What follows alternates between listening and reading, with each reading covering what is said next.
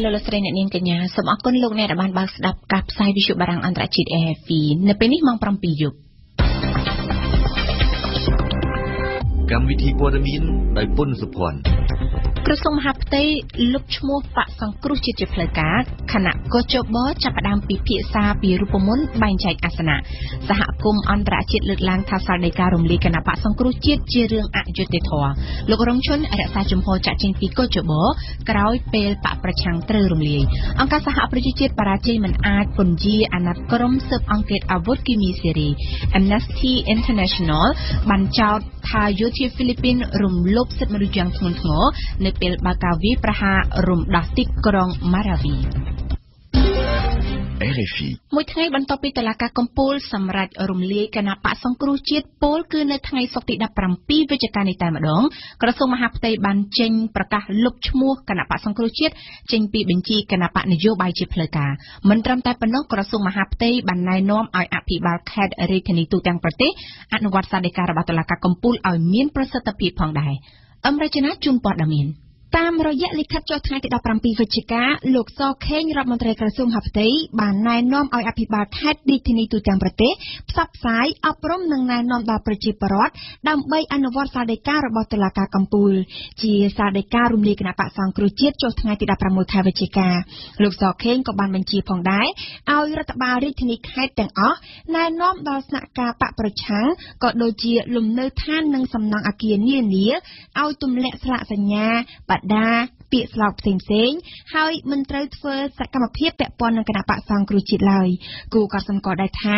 បញ្ជារបស់រដ្ឋមន្ត្រីក្រសួងមហាផ្ទៃយ៉ាងដូចនេះធ្វើឡើងតែមួយថ្ងៃប៉ុណ្ណោះបន្ទាប់ពីតុលាការកំពូលប្រកាសរំលាយគណៈបកសង្គ្រោះជាតិចោលកាលពីថ្ងៃទី 16 ខែវិច្ឆិកា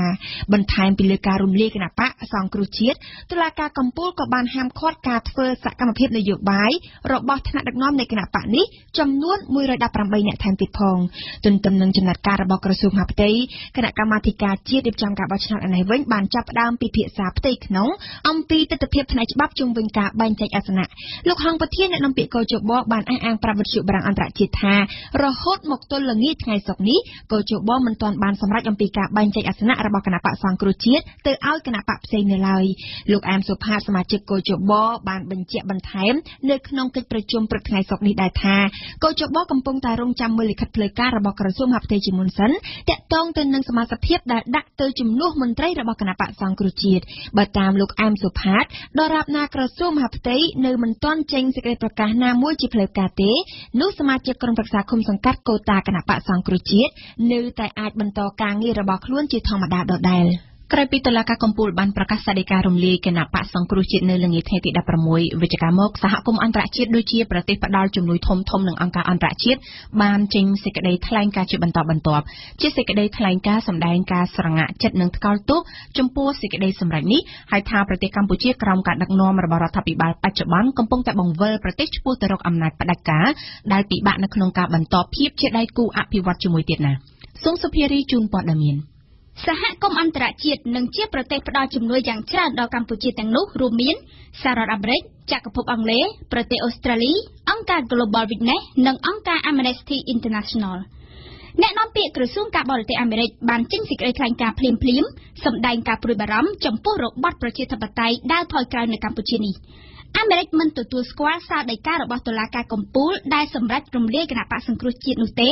ហើយថាទង្វើនេះបញ្ជាក់យ៉ាងច្បាស់ទៅកាន់ពិភពលោកថា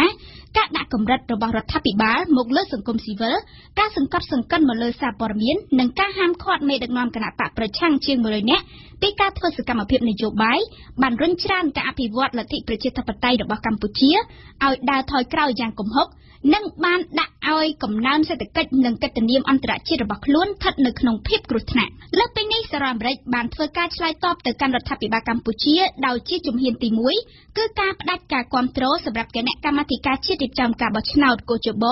និងរដ្ឋបាលនៃការបោះឆ្នោតជាតិឆ្នាំ 2018 ខាងមុខហើយអាមេរិកចាត់ទុកថាប្រសិនបើស្ថិតនៅក្នុងផ្លូវនេះគឺការបោះឆ្នោតនៅឆ្នាំក្រោយនឹងមិនត្រឹមត្រូវស្របតាមច្បាប់មានសេរីនិងយុត្តិធម៌នោះឡើយអាមេរិកចង់ឲ្យរដ្ឋាភិបាលកម្ពុជាកែប្រែនៅចំណាត់ការថ្មីៗនេះហើយត្រូវដោះលែងលោកកឹមសុខានិងអនុញ្ញាតឲ្យគណៈបកប្រឆាំងសង្គមស៊ីវិលនិងប្រព័ន្ធផ្សព្វផ្សាយទាំងឡាយដំណើរការស្របច្បាប់វិញ មិនសូវខុសគ្នាប៉ុន្មានព្រឹទ្ធសភាអាមេរិកតាមរយៈព្រឹទ្ធសមាជិកគឺលោក John McCain និងលោក Dick Durbin បានលើកឡើងថាទោះបីជាអាមេរិកនិងសហគមន៍អន្តរជាតិផ្សេងៗបានខិតខំលើកតម្កើងលទ្ធិប្រជាធិបតេយ្យនៅកម្ពុជាយ៉ាងណាក៏ដោយក៏ប្រព័ន្ធរបស់លទ្ធិនេះនៅតែត្រូវបានបំផ្លាញយ៉ាងធ្ងន់ធ្ងរក្រោមការដឹកនាំរបស់លោកនាយករដ្ឋមន្ត្រីហ៊ុនសែនព្រឹទ្ធសភាអាមេរិកទទូចឲ្យមានការបន្ធូរបន្ថយស្ថានភាពនយោបាយហើយបដិញ្ញាត្រូវតែធ្វើអ្វីមួយដើម្បីពង្រឹងតម្លៃនៃលទ្ធិប្រជាធិបតេយ្យនៅកម្ពុជាឡើងវិញសម្រាប់សហភាពអឺរ៉ុបតាមរយៈអ្នកនាំពាក្យរបស់សហភាពអឺរ៉ុបបានសម្ដែងថាសកម្មភាពកំទេចគណបក្សសង្គ្រោះជាតិនេះគឺជាដំណើរប្រឆាំងទៅនឹងសេរីពហុបកលទ្ធិប្រជាធិបតេយ្យនិងភាពជាដៃគូជាង2ទសវត្សរ៍រវាងសហគមន៍អន្តរជាតិដែលមានសហភាពអឺរ៉ុបផងនោះជាមួយនឹងកម្ពុជាសហភាពអឺរ៉ុបមើលឃើញថានេះគឺជាការរំលោភលើភាពស្របច្បាប់របស់គណបក្សប្រឆាំងសហភាពនេះសំណូមពរឲ្យរដ្ឋាភិបាលកម្ពុជាត្រូវតែគោរពសិទ្ធិមនុស្សនិងសិទ្ធិនយោបាយចក្រភពអង់គ្លេសក៏បានចេញសេចក្តីថ្លែងការណ៍សម្ដែងការស្រងាក់ចិត្តចំពោះការប្រកាសឲ្យរំលាយគណបក្សសង្គ្រោះជាតិលោក Maxfield រដ្ឋមន្ត្រីកិច្ចការអាស៊ីនិងប៉ាស៊ីហ្វិកបានបង្ហាញការព្រួយបារម្ភហើយថាសកម្មភាពនេះធ្វើឲ្យប៉ះពាល់ធ្ងន់ធ្ងរដល់ដំណើរការបោះឆ្នោតនៅកម្ពុជានាឆ្នាំ2018ខាងមុខអង់គ្លេសទទូចឲ្យដោះលែងលោកកឹមសុខានិងកែប្រែការសម្រេចរំលាយគណបក្សប្រឆាំងឡើងវិញបើពុំដូច្នោះទេគេអាចពិចារណាលើភាពជាដៃគូជាមួយកម្ពុជាជាបន្តទៀតចំណែករដ្ឋមន្ត្រីក្រសួងការបរទេសនិងពាណិជ្ជកម្មអូស្ត្រាលីលោកស្រី Julie Bishop បានលើកឡើងថាការរំលាយគណបក្សសង្គ្រោះជាតិមានន័យថាសម្លេងឆ្នោតដ៏ច្រើនសន្ធឹកសន្ធាប់ក្នុងការបោះឆ្នោតនឹងត្រូវបានលែងទទួលស្គាល់ទៀតហើយងាកមកអង្គការអន្តរជាតិធំៗវិញប្រធានគ្រប់គ្រងតំបន់អាស៊ីអាគ្នេយ៍និងប៉ាស៊ីហ្វិកនៃអង្គការ Amnesty International បាននិយាយថានេះគឺជាការរំលោភសិទ្ធិមនុស្សសម្រាប់សេរីភាពនៃការបញ្ចេញមតិហើយសារដីការរំលាយគណបក្សសង្គ្រោះជាតិនិងការហាម5តំណាងរាស្ត្ររបស់បកនេះជាង100នាក់មិនឲ្យធ្វើនយោបាយរយៈពេល5ឆ្នាំគឺជារឿងអយុត្តិធម៌អង្គការមួយនេះបានអំពាវនាវឲ្យសហគមន៍អន្តរជាតិត្រូវតែបង្ហាញចំណាត់ការយ៉ាងរឹងមាំមួយចំពោះសកម្មភាពដែលមិនអាចទទួលយកបាននេះរីឯលោក Emma Bennett តំណាងអង្គការ Global Witness បាននិយាយថាជំនួយជាប្រាក់រាប់ពាន់លានដុល្លារដើម្បីគាំទ្រការអភិវឌ្ឍលទ្ធិប្រជាធិបតេយ្យនៅកម្ពុជាបានជួបនឹងភាពបរាជ័យដោយសារតែការធ្វើទុកបុកម្នេញលើគណបក្សប្រឆាំងសង្គមស៊ីវិលនិងប្រព័ន្ធផ្សព្វផ្សាយពីទីក្រុងហ្សឺណែវជំប្រមុខសិទ្ធិមនុស្សអង្គការសហប្រជាជាតិនៅថ្ងៃសុក្រនេះតាមរយៈសេចក្តីប្រកាសព័ត៌មានរបស់ខ្លួនបានសម្ដែងក្តីកង្វល់ជាខ្លាំងអំពីការបោះឆ្នោតដោយសេរីត្រឹមត្រូវនិងយុត្តិធម៌និងដែលអាចជឿទុកចិត្តបាននៅកម្ពុជានៅឆ្នាំក្រោយនេះបន្ទាប់ពីមានសេចក្តីសម្រេចពីតុលាការកំពូលរំលាយបកប្រឆាំងដ៏ធំខណៈដែលមានការបង្ក្រាបលើសេរីភាពសារព័ត៌មាននិងសង្គមស៊ីវិលនៅទូទាំងប្រទេសលោកឧត្តមស្នងការអង្គការសហប្រជាជាតិ Z Raad Al Hussein បានលើកឡើងថាការប្រើប្រាស់ច្បាប់ប្រឆាំងនឹងគណបក្សសង្គ្រោះជាតិនិងសមាជិករបស់គណបក្សនេះគឺជាការបិទបាំងមួយនិងថាវាជាការគ្រប់គ្រងដោយច្បាប់មិនមែនជាការគ្រប់គ្រងនីតិរដ្ឋនោះទេលោកឧត្តមស្នងការអង្គការសហប្រជាជាតិបន្ថែមថាសមាសធាតុមួយដ៏សំខាន់នៃរបបប្រជាធិបតេយ្យទាំងអស់គឺការធ្វើឲ្យសង្គមស៊ីវិលកាន់តែមានភាពរស់រវើកដោយរួមបញ្ចូលទាំងអង្គការមិនមែនរដ្ឋាភិបាលនិងសារព័ត៌មានដែលជួនកាលអាចរិះគន់រដ្ឋាភិបាលផងដែរក្រៅពីប្រតិកម្មមិនគ្រប់គ្រងពីសំណាក់សហគមន៍អន្តរជាតិក៏មានផងដែរប្រតិកម្មគ្រប់គ្រងសេចក្តីសម្រេចរបស់តុលាការកំពូលរំលាយគណបក្សសង្គ្រោះជាតិបានធ្លាក់មកជាបន្តបន្ទាប់រហូតមកទល់នឹងពេលនេះពីសំណាក់ក្រសួងស្ថាប័នរបស់រដ្ឋសភាកម្ពុជានៅព្រឹកមិញនេះក៏បានចេញសេចក្តីថ្លែងការណ៍គ្រប់គ្រងនិងចាត់ទុកសារដីការបស់តុលាការកំពូលរំលាយគណបក្សសង្គ្រោះជាតិថានឹងពង្រឹងការគោរពនិងអនុវត្តរដ្ឋធម្មនុញ្ញច្បាប់ជាធរមានស្របតាមគោលការណ៍នីតិរដ្ឋនិងលទ្ធិប្រជាធិបតេយ្យសេរីពហុបកព្រមទាំងប្រឆាំងនឹងការជ្រៀតជ្រែកកិច្ចការផ្ទៃក្នុងពីមជ្ឈដ្ឋានអមិត្តតកតងទៅនឹងការរំលាយគណបក្សសង្គ្រោះជាតិផងដែរប្រទេសចិនតាមរយៈអ្នកនាំពាក្យរបស់ខ្លួននៅថ្ងៃសុក្រនេះក៏បានប្រកាសគាំទ្ររដ្ឋាភិបាលកម្ពុជាចិនថានេះគឺជាការស្វែងរកផ្លូវអភិវឌ្ឍរបស់កម្ពុជាតាមរយៈរដ្ឋាភិបាលរបស់លោកនាយករដ្ឋមន្ត្រីហ៊ុនសែនមុនការបោះឆ្នោតនៅឆ្នាំក្រោយនេះបើតាមអ្នកនាំពាក្យក្រសួងការបរទេសចិនបានធ្វើការអត្ថាធិប្បាយនៅឯសន្និសីទសារព័ត៌មានប្រចាំថ្ងៃមួយនាទីក្រុងប៉េកាំង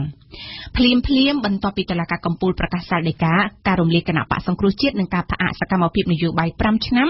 ចំពោះថ្នាក់ដឹកនាំគណបក្សនេះចំនួន118នាក់គឺមានសុពលភាព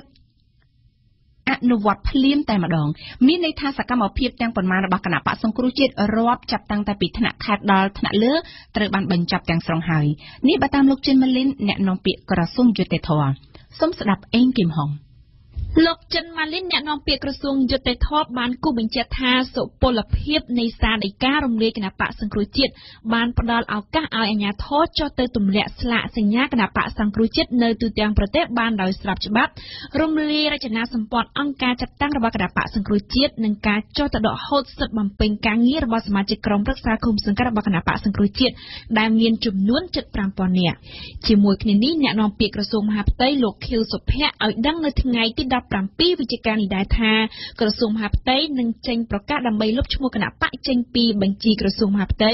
និងត្រៀមផ្សព្វផ្សាយបន្តទៅកាន់ភាគីពាក់ព័ន្ធដើម្បីបញ្ជាក់ពីភាពអស់សិទ្ធិធ្វើនយោបាយរបស់គណបកសង្គ្រោះជាតិជាការកត់សម្គាល់មួយថ្ងៃក្រោយការរំលាយគណបកសង្គ្រោះជាតិកញ្ញាស៊ិនច័ន្ទពៅរ៉ូសេតចៅសង្កាត់អូចាគណបកសង្គ្រោះជាតិក្រុងបាត់ដំបង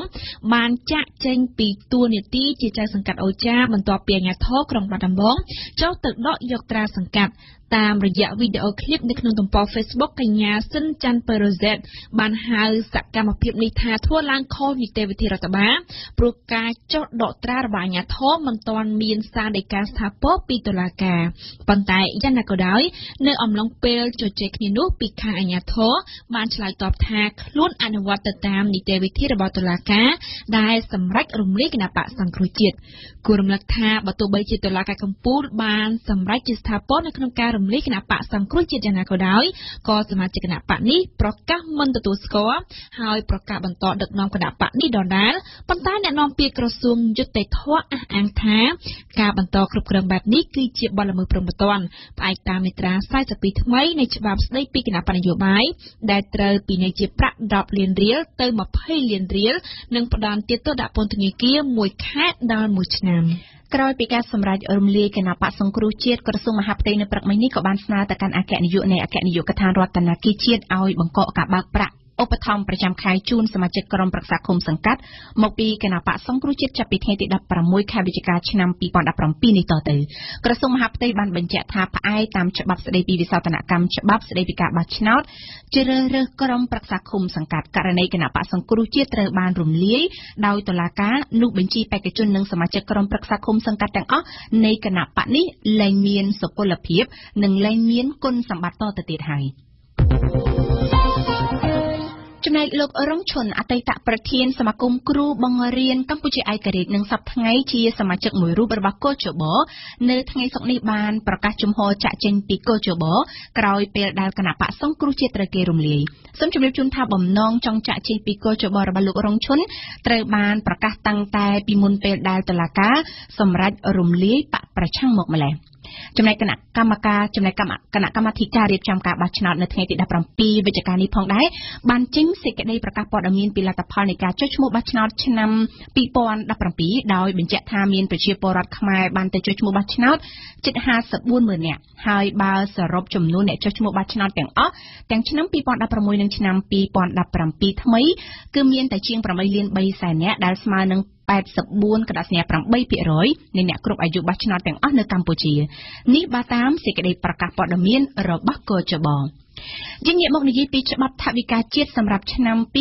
2018 ដែលមានជាង 6,000 លានដុល្លារត្រូវបានរដ្ឋសភាកម្ពុជាអនុម័តរួចហើយនៅព្រឹកថ្ងៃសុក្រទី 17 វិច្ឆិកានេះចំនួននេះកើនឡើង5 កណ្ដាសញ្ញា 2% បើធៀបទៅនឹងឆ្នាំ 2017 ដែលមានចំនួនស្មើនឹងប្រមាណជាង 5,200 លានដុល្លារអាមេរិកការបង្កើនថវិកាជាតិសម្រាប់ឆ្នាំ 2018 នេះត្រូវបានរដ្ឋាភិបាលពន្យល់ថាដោយសារតែឆ្នាំ 2018 គឺជាឆ្នាំនៃការបោះឆ្នោតជ្រើសតាំងសមាជិកព្រឹទ្ធសភានីតិកាលទី 4 និងការបោះឆ្នោតជ្រើសតាំងតំណាងរាស្ត្រនីតិកាលទី 6 ផងដែលរដ្ឋាភិបាលត្រូវធានាឲ្យការបោះឆ្នោតទាំងពីរនេះប្រព្រឹត្តទៅដោយរលូនមានសណ្ដាប់ធ្នាប់និងប្រកបដោយតម្លាភាពនិងការធានាឲ្យបាននូវស្ថិរភាពម៉ាក្រូសេដ្ឋកិច្ចនិងហិរញ្ញវត្ថុជាទូទៅនៅក្នុងឱកាសប្រជុំសភាកាលពីព្រឹកថ្ងៃសុក្រនេះផងដែរលោកអូនពាន់មនីរដ្ឋមន្ត្រីក្រសួងសេដ្ឋកិច្ចបានថ្លែងថារដ្ឋាភិបាលកម្ពុជាបានត្រៀមខ្លួនរួចហើយប្រសិនបើបរទេសកាត់ផ្តាច់ជំនួយនិងបិទការនាំទំនិញចេញពីកម្ពុជាសូមបញ្ជាក់ថាបញ្ហាទាំងនេះអាចដោះស្រាយពីព្រោះបច្ចុប្បន្នកម្ពុជាពឹងជំនួយបរទេសតែ 20% ប៉ុណ្ណោះយើងសូមងាកមកជម្រាបជូនពីព័ត៌មានអន្តរជាតិវិញម្ដង អង្គការការពារសិទ្ធិមនុស្ស Amnesty International នៅថ្ងៃសុក្រនេះបានចោទថាកងទ័ពហ្វីលីពីនបានរំលោភសិទ្ធិមនុស្សយ៉ាងធ្ងន់ធ្ងរដោយជាការចាប់ខ្លួនឬធ្វើទារុណកម្មឥតត្រាប្រណីទៅលើប្រជាជនស៊ីវិលនៅក្នុងខណៈពេលដែលបើកយុទ្ធនាការវាយរំដោះទីក្រុងម៉ារាវីពីពួកអ៊ីស្លាមជ្រុលនិយមដែលស្មោះស្ម័គ្រជាមួយនឹងអង្គការរដ្ឋអ៊ីស្លាមយើងស្ដាប់នុយបែណាដេតនៅក្នុងរបាយការណ៍មួយដែលចេញផ្សាយកាលពីមួយខែបន្ទាប់ពីលោកប្រធានាធិបតីហ្វីលីពីន Rodrigo Duterte ប្រកាសពីការរំដោះទីក្រុង Marawi អង្គការការពារសិទ្ធិមនុស្ស Amnesty International បានសុំឲ្យទីក្រុង Manila បើកការអង្កេតមួយស្ដីពីការរំលោភច្បាប់មនុស្សធម៌អន្តរជាតិដ៏ធ្ងន់ធ្ងរនិងការរំលោភបំពានសិទ្ធិមនុស្សផ្សេងៗទៀត Amnesty International បានបញ្ជាក់បន្ថែមទៀតថាកងកម្លាំងរដ្ឋាភិបាលហ្វីលីពីនបានរំលោភលើបម្រាមដែលហាមមិនឲ្យធ្វើទារុណកម្មនិងធ្វើបាបទៅលើពួកអ្នកទោសក៏ព្រមទាំងការលួចប្លន់យកទ្រព្យសម្បត្តិរបស់ប្រជាជនស៊ីវិលទៀតផងអង្គការការពារសិទ្ធិមនុស្សដដែលបានពន្យល់ប្រាប់ទៀតថានៅក្នុងចំណោមជនចំនួន8នាក់7នាក់ដែលជាកម្មករសំណង់អគារកាន់សាសនាគ្រឹះដែលខ្លួនបានជួបសម្ភាសន៍នោះបាននិយាយរៀបរាប់ប្រាប់ថាពួកគេត្រូវបានកងទ័ពជើងទឹកហ្វីលីពីនវាយដំធ្វើទារុណកម្មយ៉ាងយូរថ្ងៃក៏ព្រមទាំងការគំរាមសម្លាប់ពួកគេទៀតផងយោងតាមAmnesty International ប្រជាជនជាច្រើនផ្សេងទៀតបានចោទប្រកាន់ថាកងទ័ពហ្វីលីពីនបានប្លន់យកទ្រព្យសម្បត្តិរបស់ប្រជាជនស៊ីវិលដូចជាទូរទស្សន៍វត្ថុបុរាណនិងកុំព្យូទ័រតែពួកជីហាតអង្គការរដ្ឋអ៊ីស្លាមវិញប្លន់យកតែអាវុធគ្រឿងអលង្ការនិងលុយរបាយការណ៍របស់ Amnesty International ដដែលបានលើកឡើងដែរថាកងទ័ពហ្វីលីពីនបានអនុវត្តការវាយប្រហារតាមជើងគោកនិងតាមជើងអាកាសដោយគ្មានសមាមាត្រគ្នាឡើយចំណែកឯតួលេខនៃចំនួនប្រជាជនស៊ីវិលស្លាប់ដោយសារការវាយប្រហារតាមជើងអាកាសនិងនៅក្នុងដៃរបស់ពួកអ៊ីស្លាមជីហាតទំនងជាមានចំនួនច្រើនជាងតួលេខផ្លូវការរបស់ហ្វីលីពីនទាក់ទងនឹងបញ្ហាខាងលើនេះទីភ្នាក់ងារព័ត៌មានបារាំង AFP បានសុំឲ្យយោធាហ្វីលីពីនធ្វើអត្ថាធិប្បាយពីបញ្ហានេះតែយោធាហ្វីលីពីននៅមិនទាន់ឆ្លើយតបអ្វីឡើយនាពេលភ្លាមៗអង្គការសហប្រជាជាតិបានជួបបរាជ័យនៅក្នុងការបោះឆ្នោតសំណើពន្យាអាណត្តិការងារក្រុមស៊ើបអង្កេតការប្រើប្រាស់អាវុធគីមីនៅស៊េរីម្សិលមិញនេះសំណើពន្យាការស៊ើបអង្កេតរបស់អាមេរិកនិងរុស្ស៊ីទាំងពីរសំណើសុទ្ធតែត្រូវបានគេបោះចោលសុទ្ធតែត្រូវគេបោះឆ្នោតទាត់ចោលនៅក្រុមប្រឹក្សាសន្តិសុខអង្គការសហប្រជាជាតិអាណត្តិការងារក្រុមស៊ើបអង្កេតអាវុធគីមីនៅស៊េរីត្រូវផុតកំណត់នៅល្ងាចថ្ងៃសុក្រនេះព្រឹកថ្ងៃសុក្រនេះក្រុមប្រឹក្សាសន្តិសុខនឹងពិនិត្យមើលសំណើរបស់ជប៉ុនវិញម្ដងជំវិញព័ត៌មាននេះយើងនឹងមានបទអន្តរាគមន៍ពីព្រំស៊ុនសូលីណានាពេលបន្តិចទៀតនេះនៅថ្ងៃសុក្រទី17វិច្ឆិកានេះផងដែរគឺជាថ្ងៃបិទបញ្ចប់សន្និសីទអន្តរជាតិស្តីអំពីអាកាសធាតុលើកទី23នៅក្នុងទីក្រុងប៊ុនប្រទេសអាល្លឺម៉ង់សន្និសីទ COP23 ដែលហាក់ដូចជាមានភាពស្មុគស្មាញខ្លាំងដោយហេតុតែសហរដ្ឋអាមេរិកបានប្រកាសដកខ្លួនចេញទាំងស្រុងប៉ុន្តែវាជាចម្លើយតបនឹងសកម្មភាពរបស់រដ្ឋបាលរបស់លោកត្រាំក្រុមប្រទេសជាង20បានសម្រេចបង្កើតសម្ព័ន្ធដែលចេញពីធម្មពលធ្យូងថ្មដោយមាននាឱកាសសន្និសីទអន្តរជាតិនេះយើងស្ដាប់អៀងសុកមិញប្រតិភូជិត200ប្រទេសបានសម្រេចលើកសំណើជាច្រើននិងដ៏ចាំបាច់សម្រាប់ដាក់ឲ្យដំណើរការកិច្ចព្រមព្រៀងអាកាសធាតុក្រុងប៉ារីដើម្បីទប់ស្កាត់កម្ដៅនៃភពផែនដីចាប់តាំងពីឆ្នាំ2020ទៅដូចជាតើប្រទេសនីមួយៗត្រូវធ្វើដូចម្តេចដើម្បីប្រឆាំងនឹងការឡើងកម្ដៅសីតុណ្ហភាពតើត្រូវធ្វើសកម្មភាពយ៉ាងណាដើម្បីអាចទទួលជំនួយពីប្រទេសអ្នកមានលក្ខណៈក៏ប៉ុន្តែគ្មានអ្វីត្រូវអាកាត់ទេនៅថ្ងៃនេះពីព្រោះនេះគឺជាភារៈនៃ COP24 សន្និសីទលើកឆ្នាំ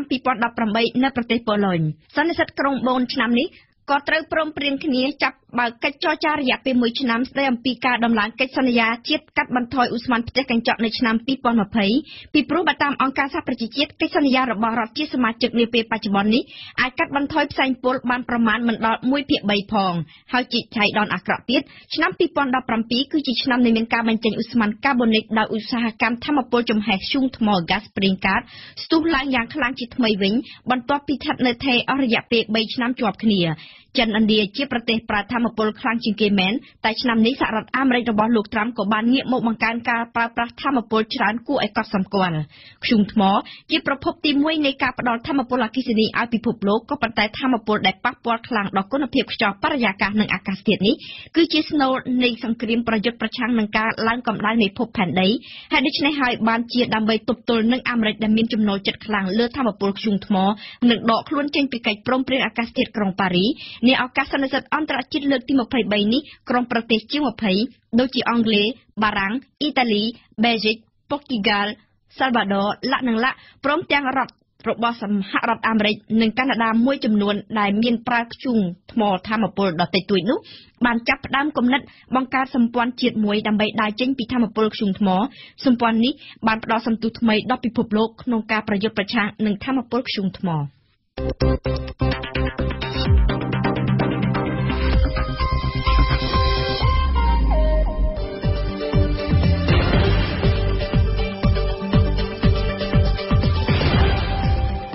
វិទ្យុបារាំង RFI ភ្នំពេញ 92 MHz សៀមរាប 92 MHz បាត់ដំបងក្រុងព្រះសីហនុនិងកំពង់ចាម 94.5 MHz លោកអ្នកនាងកំពុងស្ដាប់កម្មវិធីព័ត៌មានរបស់វិទ្យុបារាំងអន្តរជាតិ RFI ជាបន្តទៅទៀតនេះលោកអ្នកនាងនឹងបានស្ដាប់ដំបូងគឺជានាទីភ្ញៀវប្រចាំថ្ងៃរៀបចំជូនដោយវ៉ាន់សុគន្ធាក្រោយមកគឺជានាទីព្រឹត្តិការណ៍អន្តរជាតិប្រចាំថ្ងៃជំនាញបទអន្តរកម្មពីព្រំសឿនសូលីណានាទីជីវិតជោគជ័យរបស់យើងនៅថ្ងៃនេះរៀបចំជូនដោយអឹមណាវិននិងចុងបញ្ចប់នៃកម្មវិធីរបស់យើងគឺជានាទីសហគមន៍ខ្មែរនៅប្រទេសបារាំងរបស់ជាមុខពីទីក្រុងប៉ារីភ្ញៀវប្រចាំថ្ងៃនៅរសៀលនេះក្រុមមេធាវីរបស់គណៈបកសង្គ្រោះជាតិបានទៅជួបលោកកឹមសុខាដោយផ្ទាល់នៅក្នុងពន្ធនាគារត្រពាំង plong ក្នុងខេត្តត្បូងឃ្មុំដើម្បីប្រាប់គាត់អំពីការសម្រេចរំលាយចោលគណៈបកសង្គ្រោះជាតិរបស់តុលាការកំពូលកាលពីម្សិលមិញលោកផែងហេងសហមេធាវីម្នាក់របស់បកប្រឆាំងបានអះអាងប្រាប់វិទ្យុបារាំងអន្តរជាតិថាលោកកឹមសុខាមិនមានការភ្ញាក់ផ្អើលអ្វីឡើយចំពោះដំណឹងនៃការរំលាយគណៈបកសង្គ្រោះជាតិនេះដោយសារតែគាត់បានដឹងមុនរួចជាស្រេចទៅហើយជាបន្តទៅទៀតនេះសូមអញ្ជើញស្ដាប់បទសម្ភាសន៍រវាងវ៉ាន់សុគន្ធានិងលោកមេធាវីផែងហេងសូមជំរាបសួរលោកមេធាវីផែងហេងបាទជំរាបសួរបាទលោកមេធាវីនៅថ្ងៃនេះក្រុមមេធាវីដែលរួមទាំងលោកផងដែរបានទៅជួបអារម្មណ៍កឹមសុខានៅក្នុងពន្ធនាគារត្រពាំង plong លោកមេធាវីទៅថ្ងៃនេះក្នុងគោលបំណងអ្វីដែរបាទយើងមកក្នុងគោលបំណងដោយសារតែសំណុំរឿងគាត់ត្រូវជាក្រុមស៊ើបសួរដាក់កម្មវិធីថ្ងៃ24ខែវិច្ឆិកានេះបាទអញ្ចឹងយើងបានមកជួបគាត់ដើម្បីជម្រាបពីការងារវិវត្តនៃសំណុំរឿងហើយទី2ក៏ដោយសារតែឃើញមានកិច្ចការ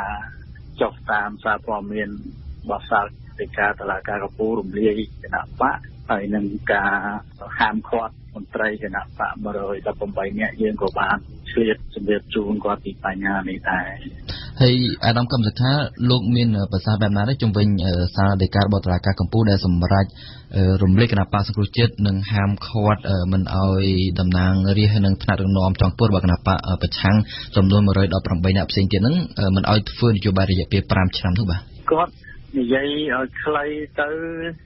យើងឃើញថាវាជារឿងមួយដែលមានលក្ខណៈចរិតនយោបាយនៃសំណុំរឿង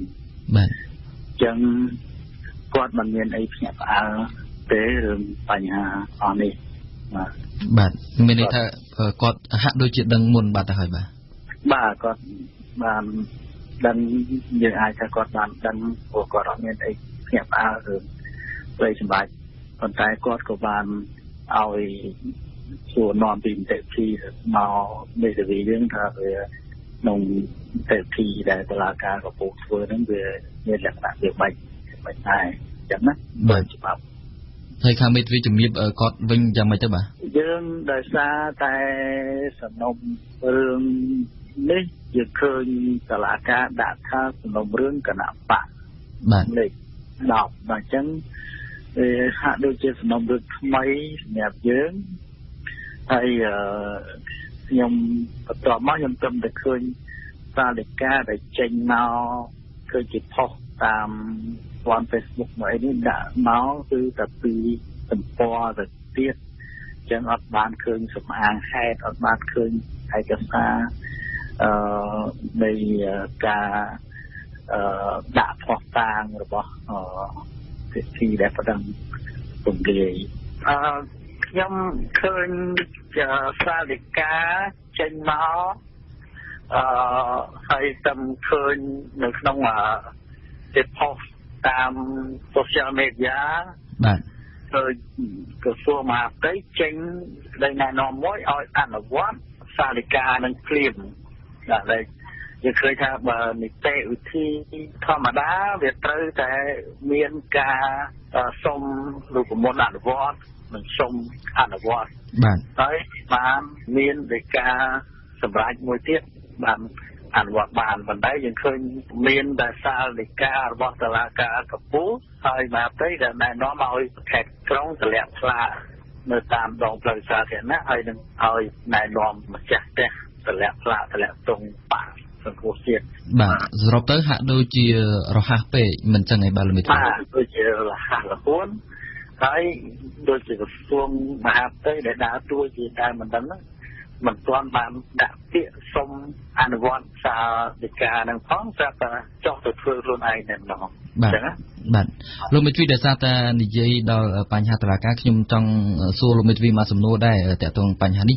តុលាការកាលពីម្សិលមិញបើកសវនកម្មតាំងពីព្រឹកហើយបញ្ចប់ទៅនៅពេលល្ងាចហើយក៏ប្រកាសសាលដីកាភ្លាមតែម្ដងហើយនៅក្នុងសវនកម្មហ្នឹងគឺមិនមានខាងក្រមមេធាវីចង់បណ្ដឹងទេក្រមមេធាវីរបស់គណៈបកសង្គ្រោះជាតិចូលរួមទេប៉ុន្តែនីតិវិធីរបស់តុលាការនៅតែទៅយ៉ាងរលូនដដែលលោកមេធាវីសវនកម្មបែបនេះអាចខុសនឹងច្បាប់ទេបាទបើយើងមើលដើម្បីតុលាការជាកន្លែងមួយដែលផ្ដល់យុត្តិធម៌ឲ្យគូភាគីមិនមែនសម្រាប់តែអ្នកប្តឹងទេដែលត្រូវបានលទ្ធផលនៃពាក្យបណ្ដឹងនៃពីការប្តឹងជួនកាលត្រូវអ្នកប្តឹងនឹងបរាជ័យទៅវិញដោយសារតែការវិនិច្ឆ័យឃើញវាខុសពីអ្វីដែលតាមបណ្ដឹងដាក់ពាក្យប្តឹងហើយនីតិវិធីដែលបានធ្វើនេះយើងឃើញថាដឹងថាឯកឧត្តមកម្មវិការត្រូវបានឃាត់ខ្លួននិងឃុំខ្លួនដល់អសន្នតាំងពីថ្ងៃ3ខែកញ្ញាមកម្លេះហើយក្នុងសំណុំរឿងគណៈបកនេះឃើញចាប់ផ្ដើមប្តឹងដូចជាថ្ងៃទី6ខែ10អាហ្នឹងខ្ញុំមើលទៅតាម Fresh News ចុះដែរទេអត់មានអីចំណុចការទេហើយក្នុងនីតិវិធីនេះយើងឃើញតែ Fresh News ចុះយើងឃើញតែសារព័ត៌មានផុសចុះផុសឡើងហើយសម្រាប់គាត់ដែលយើងជាមេធាវីការពារសង្គមរងផ្ទាល់ខ្លួនគាត់នោះអត់ដែលបានឮគាត់និយាយឬក៏គាត់ក៏មិនដែលបានដឹងថាដោយការកោះហៅគាត់របៀបម៉េចបាទឲ្យចូលសវនកម្មនឹងមានដោយការកោះអត់ឬក៏មានយើងឃើញសូម្បីដោយការកោះហៅឲ្យចូលសវនកម្មយើងឃើញក្នុងព្រេងយុចុះម្ដងឃើញថ្ងៃ27ខែកញ្ញាហើយក្រោយមកឃើញដូរមកដាក់ថ្ងៃ27ខែវិច្ឆិកាក្រោយមកបានឃើញដូរមកដាក់ថ្ងៃ27ខែតុលាវិញបាទហើយយើងបានឃើញតែប្រហោះក្នុង Press News ក្នុង media social media តែយើងអត់បាននីតិគាត់ខ្លួនឯងនៅពន្ធនាគារណាវាដឹងដែរថានៅពន្ធនាគារហ្នឹងអញ្ចឹងគាត់អត់បានទទួលដីកាពីតុលាការកំពូលក្នុងការកោះហៅចូលសវនកម្មឬក៏ឲ្យដាក់ផុសតាងឬក៏ឲ្យធ្វើសារណាទេក្រៅពីនេះដោយសារខ្ញុំជាអ្នកមានសេរីភាពជាមេធាវីជាមើលព័ត៌មានបានហើយគាត់នៅក្នុងនោះអត់មានទេគឺមិនមានកសែតមិនមានសារព័ត៌មានអីទៅគាត់បានទៅដល់គាត់ទេហើយដោយការបញ្ជូននេះយើងសួរគាត់ដែរថ្ងៃមិញយើងជួបហ្នឹងក៏យើងសួរដែរថាដោយការហ្នឹងវាគាត់ដែរបានទទួលឬក៏អីការកោះហៅពីតុលាការឲ្យចូលកំភ្លឺឲ្យដាក់សវនកម្មកញ្ញាហ្នឹងគាត់ថាគាត់ដែរបានដឹងរឿងនេះទេ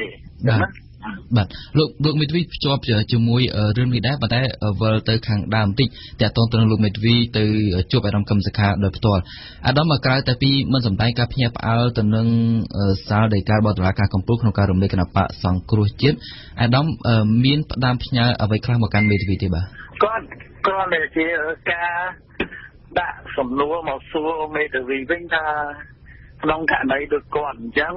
ដែលគាត់ជាប់ពន្ធនាគារហើយតុលាការក្តីមហាជនដីដឹងថាគាត់នៅឃុំខ្លួនដល់អសន្ននៅមណ្ឌលកែប្រែទី3ប្រពាំងខ្លងហើយហើយនេះបានតុលាការមិនចេញដីកាជូនទៅគាត់នៅ ពន្ធនាគារពួកគាត់បានទទួលដីកាអស់នេះទេហើយបែរយើងក្នុងសាលដីកាសម្រាប់បទតុលាការឃើញទៅសេគ្រាចុងក្រោយថាចាត់ទុកជាចំពោះមុខចាត់ទុកចំពោះមុខបើគាត់អត់ដែលបានដឹងអត់មាននឹងទាំងអស់គាត់អត់ដែលបានទទួលខិតស្នាមអីហើយតែក្រមជើងខ្លួនរបស់សាលាដំបងក៏បាននិយាយដែរថាការចូលជួបអាដាមកម្មការបានវាមានតែមេធាវីហើយនឹងក្រុមគូសាដូច្នេះវាអត់មានអីសង្ស័យថាគាត់ដឹងរឿងពីការយាមកាមឬក៏ការត្រួតពិនិត្យនៅក្នុងពន្ធនាគារក៏មានការប្រយ័ត្នប្រយែងដែរដូច្នេះអត់មានអ្នកណាយកព័ត៌មានយកប្រស័យយកទស្សនៈអីយកអីទៅឲ្យគាត់បានទេរឿងហ្នឹងមើលថាយ៉ាងម៉េចក៏ត្រូវតែយកទៅឲ្យខាងមេធាវីដែរបាទនិយាយដែរបានជាពន្ធនាគារបានគេចាត់យកទៅបានហើយបើតាមនីតិវិធីនៃការបញ្ជូនដីកាគឺតែថាលោកកំពុងតែជាប់ឃុំឃាំងអញ្ចឹងគេត្រូវបញ្ជូនទៅតាមរយៈប្រធានពន្ធនាគារបាទហ្នឹងបានគេចាត់ទុកថាសម័យខ្លួនបានទទួលប៉ុន្តែនិយាយជារួមទៅគឺអាដាមកម្មសខាមិនបានទទួលទាំងដីកាទាំងព័ត៌មានតទៅនឹងការរំលាយគណៈបក្សសង្គ្រោះជាតិតតែសោះបាទអត់បានដឹងទេអាហ្នឹងគឺថាយើងមិនបានដឹងទេហើយការឃុំខ្លួនក្តីគាត់គិតថាការឃុំខ្លួនគាត់ក៏អត់មានកំហុសហើយវាជារឿងនយោបាយអញ្ចឹងអាការងារគណៈបកការងារនេះគាត់គិតថាអាហ្នឹងវារត់តែជាលក្ខណៈពិសេសនៃនយោបាយទៅទៀតហើយអញ្ចឹងហើយចំណុចដែលខ្ញុំនិយាយថាគាត់មិនមានការភ្ញាក់ផ្អើលប៉ុន្មាននោះអាហ្នឹងក៏គាត់ជាអ្នកនយោបាយយើងមិនដឹងថាអារម្មណ៍គាត់ក្នុងវាយ៉ាងម៉េចទេប៉ុន្តែទឹកមុខគាត់យើងវាមិនពិបាកសង្កេតដែរណាបាទគាត់ថាការដាក់សំណួរសួរមកវិញថាក្នុងករណីតែគាត់នៅអញ្ចឹងហើយគេធ្វើអញ្ចឹងហើយតុលាការកំពូលសម្រាប់អញ្ចឹងហើយចាត់ទុកឯកសារស្អីមិនបានដល់ដៃគាត់មិនបានជូនទៅគាត់អញ្ចឹងតើអានឹងវាយ៉ាងម៉េចដែរផ្លូវច្បាប់ចឹងណាបាទតែយើងមើលទៅកតិកាហ្នឹងវាហាក់ដូចជាមានការរាន់ពេកយ៉ាងហើយណាក៏ផ្ដល់ឱកាសក៏ហើយជាលើកទី2អញ្ចឹងណាបើថាលើកទី1มันមាននៃការបបឬក៏សញ្ញាទទួលពីសម័យខ្លួនអាហ្នឹងក៏យើងត្រូវតែឲ្យមានការកោះលើកទី2ទៅបាទលើកពេលសកម្មការមកដងទៅហើយយើងកោះហើយលើកទី2ទៅឲ្យមាននៃការបបឬក៏មានវិធីសាស្ត្រនៃការយកទៅដាក់ដល់ចំណៅឋានចុងក្រោយឬក៏ស្អីចឹងទៅបាទហើយចំណៅឋានចុងក្រោយគាត់អត់មានពិបាកផងព្រោះដោយសារគាត់នៅជំនួសដែលកំពុងជាប់ឃុំឃាំងហើយទី2ចំណុចដែលខ្ញុំគាត់សម្គាល់ឃើញក្នុងសាលដីកាហ្នឹងគឺហាមឃាត់កម្មភាពធ្វើនយោបាយរបស់មន្ត្រី118រូប118រូបបាទមិនឲ្យធ្វើនយោបាយបាទបើយើងនិយាយពីនីតិវិធីនៃការស្នើសុំរបស់ក្រសួងតំណាងក្រសួងមហាផ្ទៃមានន័យថាចង់ចោទតែ118រូបនោះគ្នាអត់បានទៅការពារខ្លួនសោះទេបានទៅការពារខ្លួនសោះយ៉ាងហើយណាក៏ត្រូវឲ្យគ្នាមានយោបល់ដើម្បីការពារខ្លួនដើម្បីដកទុកអាហ្នឹងគោលការណ៍យុត្តិធម៌បាទអញ្ចឹងនិយាយជារួមមកវិញមកទាំងការរំលាយគណៈបក្សសង្គ្រោះជាតិទាំងការហាមឃាត់សិទ្ធិនយោបាយរយៈពេល5ឆ្នាំរបស់មន្ត្រីទាំង118រូបហ្នឹងគឺមិនយុត្តិធម៌បាទហើយយើងមើលទៅក្នុងអានេះមើលរដ្ឋធម្មនុញ្ញគេថាជារដ្ឋមានសិទ្ធិធ្វើនយោបាយអញ្ចឹងណាបាទហើយមាត្រា5ខ្ញុំដឹងមាត្រានៅក្នុងច្បាប់គណៈបញ្ញយោបាយគេថាជារដ្ឋខ្មែរមានសិទ្ធិធ្វើនយោបាយហើយសិទ្ធិហើយជារដ្ឋមិនមានអាណាដកសិទ្ធិនយោបាយនេះពីបុគ្គលគ្រប់រូបបានទេបាទយើងមើលអាការសម្រាប់ក្នុងសាលដីកាស្ដីយើងឃើញវាដូចថាវាអត់មានធម្មញ្ញភាពបើយើងមើលទៅណាបាទទៅឃើញយ៉ាងណាអញ្ចឹងបាទ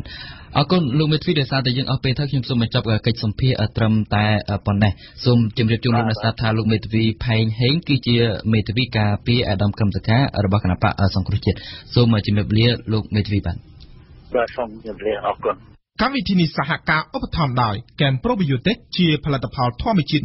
100% មានប្រសិទ្ធភាពខ្ពស់ដល់សុខភាពដូចជាជួយសម្រួលការរំលាយអាហារបំបាត់ stress ធ្វើឲ្យពិសាបាយបានសម្រានលក់ស្រួលនិងបំបាត់ការឈឺសន្លាក់ឆ្អឹង Camp Probiotic ជាផលិតផល PPM និង Confiral ហើយចែកចាយដោយក្រុមហ៊ុន DKSA ផាកាហ្វេជាភោជនីយដ្ឋានបម្រើគុយទាវកាហ្វេឈ្ងុយឆ្ងាញ់ចាប់ពីព្រឹករហូតដល់ល្ងាចនិងជាទីកន្លែងបង្កើនមិត្តភាពសហគ្រិនភាពដៃគូពាណិជ្ជកម្មរបស់លោកអ្នកសាកលវិទ្យាល័យឯកទេសនៃកម្ពុជា CUS សិក្សាដើម្បីគុណភាពសិក្សាដើម្បីសមត្ថភាពវិជ្ជាជីវៈសិក្សានៅ CUS Sinvayu លេងកាហ្វេដោយម៉ាស៊ីន Probat ដែលមានតែមួយគត់នៅកម្ពុជាទំនាក់ទំនងតាមទូរស័ព្ទលេខ011 816 222 និង 011 816 222 ព្រឹត្តិការណ៍អន្តរជាតិប្រចាំថ្ងៃនៅក្នុងនីតិព្រឹត្តិការណ៍អន្តរជាតិប្រចាំថ្ងៃរបស់វិទ្យុបារាំងអន្តរជាតិនៅថ្ងៃនេះយើងនិយាយពីអង្គការសហប្រជាជាតិបារាជ័យមិនអាចពន្យាអាណត្តិក្រុមស៊ើបអង្កេតអាវុធគីមីសេរីជំវិញព័ត៌មាននេះយើងមានបាត់អន្តរាគមន៍ពីព្រំសឿនសូលីណាជំរាបសួរសូលីណាជំរាបសួរសាភ័ណ្ឌ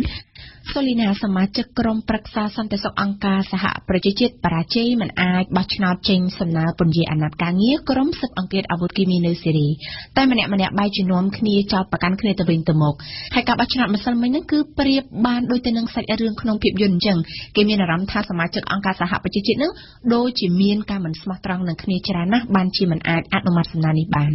ចាសភ័ណ្ឌតាក់ទងនឹងការពន្យាអាណត្តិការងារក្រុមស៊ើបអង្កេតអាវុធគីមីនៅសេរីនេះគឺមានសំណើពីរមួយជាសំណើរបស់អាមេរិកមួយទៀតរបស់រុស្ស៊ីសំណើអាមេរិកត្រូវបានប្រទេសចំនួន11បោះឆ្នោតឲ្យប៉ុន្តែរុស្ស៊ីចេញវេតូជំទាស់បូលីវីក៏បោះជំទាស់សំណើអាមេរិកដែរចិននិងអេស៊ីបវិញបោះអនុប្រវត្តិនេះមួយឡែកទៀតគឺថាសំណើរបស់រុស្ស៊ីវិញក៏ត្រូវគេបោះឆ្នោតប្រឆាំងដូចគ្នាដែរសំណើរុស្ស៊ីទទួលបានសម្លេងគាំទ្រតែ4ទេហើយមានសម្លេងប្រឆាំង7និងអនុប្រវត្តិ4ដល់តែគ្រប់គ្នាសង្ឃឹមថាអាចពន្យាអាណត្តិការងារក្រុមស៊ើបអង្កេតអាវុធគីមីនៅសេរីបានប៉ុន្តែបែរជាគ្មានសំណើណាមួយត្រូវគេបោះឆ្នោតអនុម័តអញ្ចឹងទៅដោយសុភ័ណ្ឌលើកឡើងអញ្ចឹងគឺថាតាំងនាំគ្នាចោទគ្នាទៅវិញទៅមកហើយថាមកពីអញទៅបរាជ័យដូចនេះវេតូរុស្ស៊ីម្សិលមិញប្រឆាំងសំណើអាមេរិកជាវេតូទី2ហើយតាក់ទងបញ្ហាសេរីឯកអគ្គរដ្ឋទូតអាមេរិកនៅអង្គការសហប្រជាជាតិលោកស្រី Nikki Haley បានព្រមានរុស្ស៊ីថាអាមេរិកអាចនឹងវាយប្រហារមូលដ្ឋានទ័ពអាកាសសេរីជាថ្មីទៀតផងតាក់ទងអាវុធគីមីសេរីសូមរំលឹកថាកាលពីឆ្នាំ2013ក្រោយរុស្ស៊ីនិងអាមេរិកចរចាគ្នាសម្រេចបានកិច្ចព្រមព្រៀងអាវុធគីមីសេរីនោះរដ្ឋាភិបាលលោកអាសាដបានយល់ព្រមកំទេចអាវុធគីមីឲ្យអស់ពីក្នុងប្រទេសចាសូលីណាគ្រាន់តែពន្យាអាណត្តិការងារស៊ើបអង្កេតអាវុធគីមីនៅសេរីនេះហេតុអ្វីចាំបាច់មានសំណើដល់ទៅ2-3ដូចនេះសំណើអាមេរិកនិងសំណើរុស្ស៊ីមានខ្លឹមសារខុសគ្នាយ៉ាងម៉េចខ្លះទៅសំណើរុស្ស៊ីនិងអាមេរិកដូចគ្នាតែមួយចំណុចទេសុភ័ណ្ឌគឺពន្យាអាណត្តិការងារក្រុមស៊ើបអង្កេតអាវុធគីមីនៅសេរីឲ្យបាន1ឆ្នាំថែមទៀតក្រៅពីនេះគឺខុសគ្នាទាំងស្រុងសំណើរុស្ស៊ីទាមទារឲ្យមានការសាររើឡើងវិញពីបេសកកម្មរបស់ក្រុមស៊ើបអង្កេតអាវុធគីមីមួយនេះសូមរំលឹកថាក្រុមស៊ើបអង្កេតការប្រើប្រាស់អាវុធគីមីនៅសេរីហៅកាត់ថាក្រុម GIM បង្កើតឡើងនៅឆ្នាំ2015ក្រោមការផ្ដួចផ្ដើមរបស់អាមេរិកនិងរុស្ស៊ីក្នុងក្រុមនេះគេឃើញមានអ្នកជំនាញរបស់អង្គការសហប្រជាជាតិនិងអ្នកជំនាញមកពីអង្គការហាមឃាត់អាវុធគីមីហៅកាត់ថា OERC ក្រុមស៊ើបអង្កេតនឹងផុតអាណត្តិការងារនៅយប់ថ្ងៃសុក្រនេះហើយរុស្ស៊ីចង់ឲ្យសាររើបេសកកម្មការងារក្រុមស៊ើបអង្កេតនេះឡើងវិញគឺដោយសារតែរុស្ស៊ីជំទាស់ទាំងស្រុងនៅរបាយការណ៍ការងាររបស់ក្រុមមួយនេះកាលពីចុងខែតុលាក្រុមស៊ើបអង្កេត GIM នេះបានចេញរបាយការណ៍ចោទរដ្ឋាភិបាលសេរីទាំងស្រុងថាបានប្រើប្រាស់អាវុធគីមីប្រើប្រាស់អូស្មန်រ៉ាហ្សាំងនៅតំបន់ខាន់ឆេខូនក្នុងខេត្តអ៊ីដលីបកាលពីខែមេសាធ្វើឲ្យស្លាប់មនុស្សជាង80នាក់រុស្ស៊ីវិញលើកឡើងថាអាវុធគីមីដែលបានរកឃើញនៅសេរីកាលនោះគឺបណ្ដាលមកពីមានការផ្ទុះនៅតំបន់កាន់កាប់ដោយក្រុមអូទៀមនិងក្រុមជីហាតរុស្ស៊ីយល់ថាក្រុមស៊ើបអង្កេតធ្វើការមិនល្អទេមិនត្រឹមត្រូវទេកន្លងមកគឺក្រុមនេះស្រង់យកតែភស្តុតាងឬសាក្សីដែលផ្ដល់ខ្លឹមសារបែបប្រហាក់ប្រហែលប៉ុណ្ណោះសុភ័ណ្ឌពលគឺមិនអាចយកជាការច្បាស់លាស់ទេជាទូទៅក្រុមស៊ើបអង្កេតមួយនេះចោទកងទ័ពសេរីថាប្រើប្រាស់អាវុធគីមីក៏ប៉ុន្តែក៏ចោទក្រុមភេរវជនរដ្ឋអ៊ីស្លាមដូចគ្នាដែរថាប្រើអាវុធគីមីសម្លាប់មនុស្សគូរំលឹកដែរថាក្រោយរកឃើញថាមានការប្រើប្រាស់អូស្មန်រ៉ាហ្សាំងនៅសេរីកាលពីខែមេសាលោកដូណាល់ត្រាំបានបញ្ជាឲ្យកងទ័ពអាមេរិកបាញ់មីស៊ីលទៅលើមូលដ្ឋានទ័ពយោធាសេរីតាក់ទងនឹងសំណាក់អាមេរិកសូមឲ្យពន្យាពេលអាណត្តិការងារក្រុមស៊ើបអង្កេតនេះវិញគឺមានការគាំទ្រច្រើនពីប្រទេសអឺរ៉ុប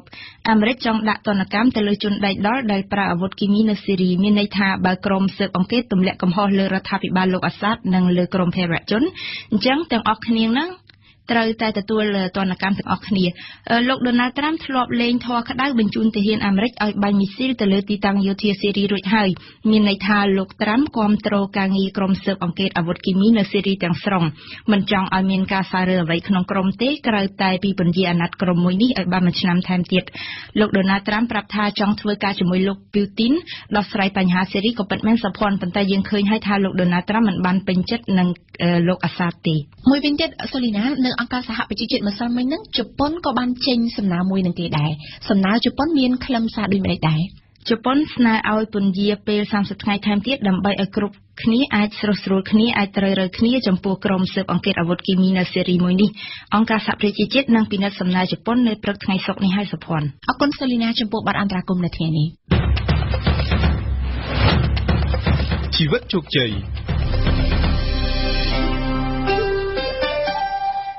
នៅក្នុងនីតិជីវិតជោគជ័យរបស់វិទ្យុបារាំងអន្តរជាតិនៅថ្ងៃនេះណាវិនសូមនាំលោកអ្នកនាងឲ្យស្គាល់ពីដំណើរជីវិតរបស់លោកទឹកវណ្ណារានាយកប្រតិបត្តិវេទិកានៃអង្គការមិនមែនរដ្ឋាភិបាលស្ដីពីកម្ពុជាហៅកាត់ថា NGO Forum ខ្ញុំសូមជំរាបសួរលោកទឹកវណ្ណារាបាទសូមជំរាបសួរលោកជានាយកប្រតិបត្តិនៃវេទិកាអង្គការមិនមែនរដ្ឋាភិបាលស្ដីពីកម្ពុជាដែលជាអង្គការមួយបណ្ដុំដោយអង្គការក្រៅរដ្ឋាភិបាលប្រមាណជាង400ជាសមាជិកពលរដ្ឋមួយចំនួនបានស្គាល់អង្គការរបស់លោកតែពួកគាត់ប្រហែលជានៅមិនទាន់ស្គាល់ទេពីដំណើរជីវិតពិតរបស់លោកនាយកប្រតិបត្តិនៃអង្គការ NGO Forum នេះលោកកើតនៅក្នុងឆ្នាំ1982នៅភូមិពូភូមិសង្ងាយស្រុកត្រាំងខេត្តតាកែវនៅក្នុងគ្រួសារដែលមានឪពុកជាគ្រូបង្រៀនមធ្យមសិក្សាលោកទឹកវណ្ណារាកុមារភាពដែលមានឪពុកជាគ្រូបង្រៀននឹងលោករៀនពូកែទេការកុមារភាពដោយគេដោយឯងបាទតែមានមុខវិជ្ជាតកតងប្រវត្តិវិទ្យាមុខវិជ្ជាតកតងអក្សរសាស្ត្រហើយនឹងមុខវិជ្ជាផ្សេងជាទូទៅគឺចំណាត់ថ្នាក់របស់ខ្ញុំពីលេខ1ទៅដល់លេខ15ជាធម្មតាគឺខ្ញុំចូលចិត្តអានណាចូលចិត្តបង្កើតគេហៅថាសំណួរសម្រាប់ខ្លួនឯងហើយសម្រាប់តកតងមេរៀនមួយឧទាហរណ៍ដូចជាលំហាត់តកតងគណិតឬមួយក៏ធរណីមាត្រអីពេលលោកគ្រូក៏ដាក់មកគឺយើងព្យាយាមដោះស្រាយឲ្យបានច្រើនដងដោះស្រាយជាមុនហើយព្យាយាមយកសភៅដែលពាក់ព័ន្ធនឹងអស់យកមកមើលហើយសរសេរដំណោះស្រាយនឹងជាមុនហើយបង្កើតតកតងលំហាត់ខ្លួនឯងថាក្នុងករណីមាននៅក្នុងសភៅតែប៉ុណ្្នឹងឯងតែក្នុងករណីមានសម័យកាលឬមួយក៏មានការយល់ឃើញឲ្យផ្សេងក្រៅពីហ្នឹងដែលយើងត្រូវដោះស្រាយមិនតើលោកឪពុករបស់លោកបានជួយបង្រៀនលោកទេកាលនោះគាត់មានការរវល់ដែរចឹងគាត់មិនសូវបានក្នុងការគេហៅថាជួយបង្រៀននៅនេះដែរតែគាត់ឲ្យជាឪពុកខ្ញុំជាមនុស្សដែលមានលក្ខណៈគេហៅងាយស្រួលគាត់ចូលចិត្តនៅក្នុងការផ្ដល់តែការណែនាំជាលក្ខណៈទូទៅហើយការអនុវត្តខ្លួនឯងគឺគាត់បដ ாய் កូនមានអនុវត្តខ្លួនឯងទីហោគាត់បរៀនថាបើចង់ធ្វើជាអ្នកដឹកនាំយើងត្រូវធ្វើដូចម្ដេចខ្លះ1 2 3 4អញ្ចឹងទៅបើចង់យើងបកកែក្នុងការរស់ស៊ីយើងត្រូវធ្វើដូចម្ដេចខ្លះចាំ1 2 3 4មកហើយយើងយកមកគិតខ្លួនឯងធ្វើខ្លួនឯងហើយអ្វីដែលសំខាន់គឺក៏ផ្ដល់ឱកាសឲ្យធ្វើទោះបីជាខុសក៏ដោយត្រូវក៏ដោយតែផ្ដល់ឱកាសឲ្យកូនមានភាពជាម្ចាស់ការមានឯករាជ្យហើយអាចធ្វើខ្លួនឯងបាននៅឆ្នាំ1999លោកបានមករៀននៅភ្នំពេញបន្ទាប់ពីបានប្រឡងជាប់បាក់លុបហើយនោះនៅពេលមករៀនភ្នំពេញនេះហើយដែលជីវិតបានផ្ដើមតស៊ូនឹងពុះពៀរាល់ឧបសគ្គនៅខ្លួនឯងលោកខំរៀនផងនិងធ្វើការផងខ្ញុំបាទចង់ដឹងថានៅពេលដែលឡើងមករៀនភ្នំពេញហ្នឹងអ្វីទៅជាការលំបាករបស់លោកក្នុងនាមជាកូនអ្នកមកពីជនបទហើយត្រូវមករៀនស្នាក់នៅទីក្រុងភ្នំពេញនោះបាទយើងខ្ញុំមកមុនដំបូងគឺនៅជាមួយនឹងផ្ទះឪពុកមាហើយបន្ទាប់មកគឺខ្ញុំបានចេញទៅធ្វើជាគ្រូបរិញ្ញាបត្រស្ម័គ្រចិត្តនៅមួយគាត់រយៈពេល1ឆ្នាំតោះមកយើងធ្វើជាគ្រូបរិញ្ញាបត្រស្ម័គ្រចិត្តនៅតាមអង្គការជាលក្ខណៈមានន័យថារៀនសូត្រខ្លួនឯងផងហើយនឹងរកធនធានក្នុងការគ្រប់គ្រងខ្លួនឯងសម្រាប់ការសិក្សារៀនសូត្រអញ្ចឹងខ្ញុំរៀនផ្នែកពមវិទ្យានៅក្នុងជំនាន់99ហ្នឹងគឺផ្នែកគេហៅថាអាចធ្វើជាគ្រូបរិញ្ញាបត្រផ្នែកកំព្យូទ័របានទីដូចជាលក្ខណៈប្រើប្រាស់ជាលក្ខណៈទូទៅ Word Excel PowerPoint Access QuickBook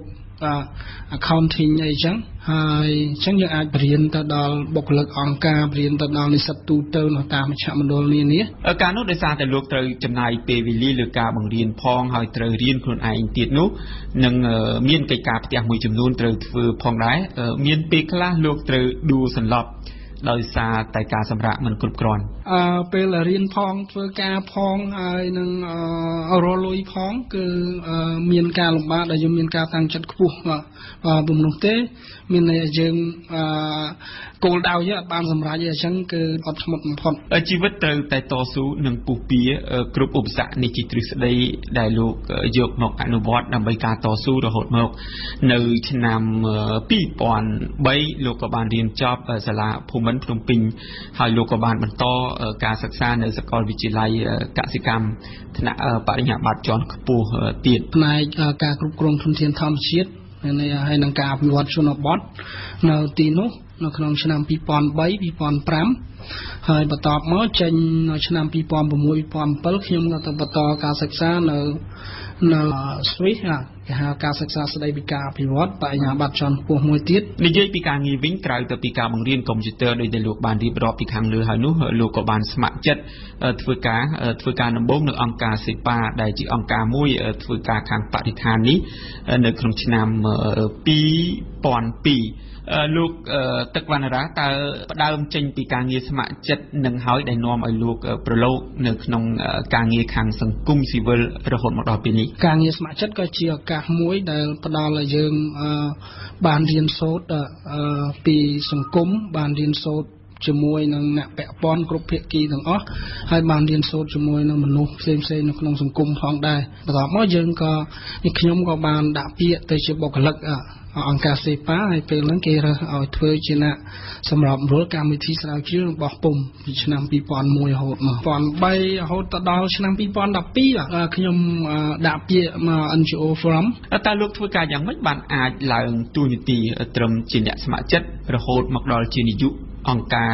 ធំមួយបែបនេះបាននោះមូលហេតុខ្ញុំគិតថាខ្ញុំបានប្រើប្រាស់ទី1តួងការតស៊ូ